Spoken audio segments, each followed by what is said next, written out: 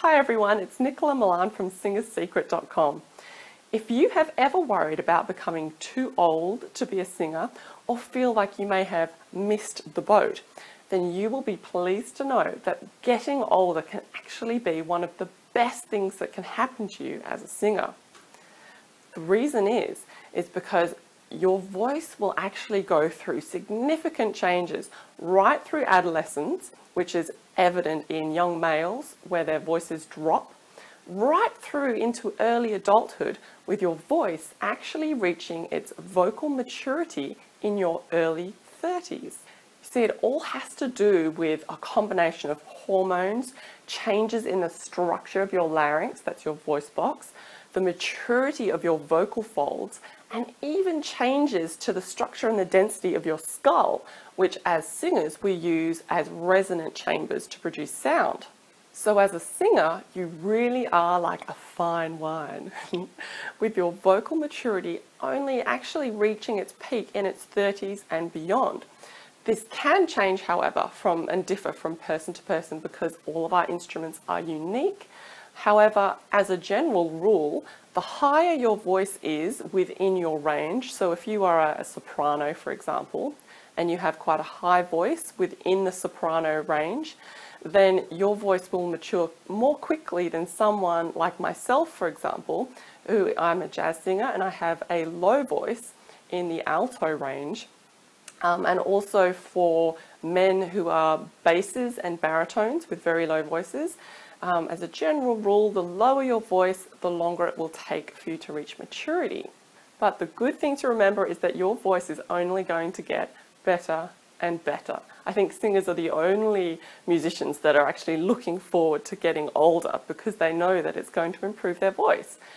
Now, with everything that is age-related, there will come a point in your future where your voice will actually decline. It happens again individually from person to person, but as a general rule from your 60s onwards. However, if you treat your voice carefully and you use correct vocal technique, then you can keep singing right up into your 80s. I mean, look at Tony Bennett. He's in his 80s and he's had a career that spanned decades. Now, the other thing I want to talk to you about is in the Hollywood music industry, whatever, they always say that your golden years are your 20s and your 30s. Now, this isn't actually accurate. And I used to worry about it personally myself. I used to think, oh, I need to hurry up and get famous now. Otherwise, I won't be commercially viable anymore. I won't get sponsorship deals for Mac. We all think, I mean, maybe it was just me, but I kind of assume that we all think that way. But the fact is that kind of thinking was totally wrong. And it was very destructive to my self-esteem as well. The truth is this. It doesn't matter how old you are, as long as you are making a connection with people through your music, they will love you no matter what age you are. I mean, if you have a look at like Susan Boyle, she's an English singer and she won Britain's Got Talent, I think it is, a couple of years ago. And the fact that she was older and a bit of fuddy-duddy actually added to her charm. And now she's a huge success. And you have other bands like the Rolling Stones. I mean, they're still going strong. I don't even know how old they are now. They're getting on, and they're still huge. Their concerts sell out months and months in advance.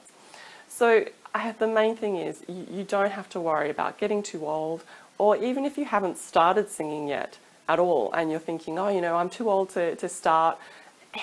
Age is just a number. Age really doesn't matter, and your voice is only going to get better as you reach your maturity. So there you have it. I hope you give yourself the time to enjoy your musical journey at the pace that is right for you, because we are all different, and as long as you're making that connection with people through music, it doesn't matter what age you are. I hope you've enjoyed this tip. If you have, please head on over to my website singersecret.com and hop onto my email list, because I put singing tips and secrets in there that I don't share anywhere else, and you don't want to miss out on them. Also, subscribe to my YouTube channel so you don't miss any of my other videos, and please share this video with your friends if you think they may benefit. Thank you so much for watching. I'm Nicola Milan, and I'll talk to you again soon.